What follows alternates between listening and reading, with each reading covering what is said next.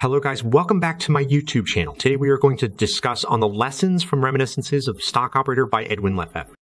Reminiscences of a Stock Operator is a timeless text that imparts valuable insights into the world of stock trading and speculation. Written in a conversational and insightful style, it offers a plethora of wisdom drawn from the experiences of a successful trader. The narrative underscores the enduring principles that guide successful speculation and highlights common pitfalls to avoid. One of the key takeaways is the notion that market patterns and human behavior tend to repeat themselves. The idea that whatever happens today in the market has happened before and will happen again serves as a reminder that history often rhymes in the world of finance. This suggests that traders should learn from past events and patterns to make informed decisions.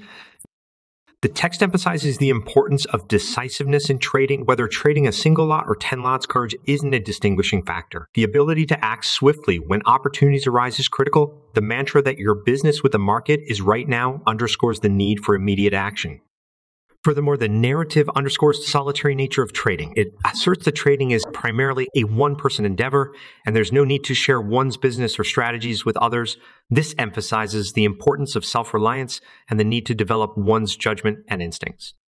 Risk management is another pivotal theme. The text suggests that traders should always prioritize risk control. Trading legend Paul Tudor Jones, for instance, focuses more on avoiding losses than seeking profits. Stop-loss orders, both in terms of price and time, are advocated as essential tools for preserving capital. The importance of discipline and patience is repeatedly stressed. Trading shouldn't be driven by the desire for constant action. The narrative discourages the impulse to trade daily for the sake of it and cautions against overtrading, which can lead to losses. The text also provides insights into the dynamics of market sentiment and discusses how excessive bullishness can lead to market manipulation by insiders to shake out overconfident traders. This highlights the significance of understanding market psychology and avoiding herd mentality.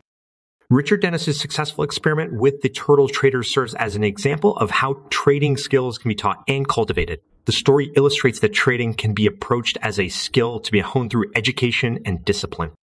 Additionally, the text emphasizes the need for self-belief and independent thinking in trading. Relying on tips or following the crowd is discouraged, and traders are encouraged to trust their own judgment. The narrative suggests that nobody can provide better tips than one's own judgment and experience. The concept of reading the market is discussed, emphasizing the need to determine when to buy or sell based on underlying conditions and probabilities. It advises traders to be mindful of their emotions, particularly fear and hope, which can lead to poor decision-making. Lastly, the text advocates the importance of learning from both victories and defeats. While profits are desirable, losses can be valuable lessons. It encourages traders to be adaptable and open to changing market conditions.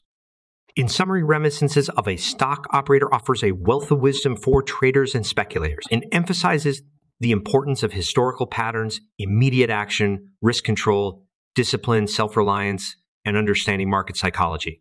It serves as a timeless guide for those seeking success in the world of trading and speculation. If you haven't subscribed, please subscribe to my YouTube channel and like this video.